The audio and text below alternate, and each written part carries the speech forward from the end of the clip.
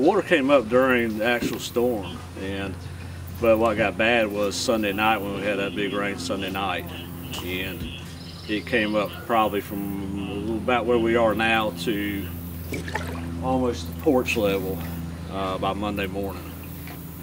Because I actually left Sunday night in the middle of that rain and came back Monday, and it was up over the roads over here and over there.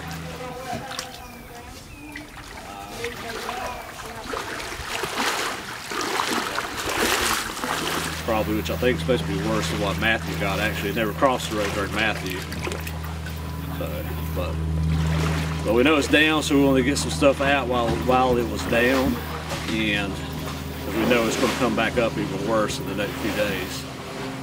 So we want to take this little opportunity we have to get whatever we can out and get prepped as best we can for what's coming.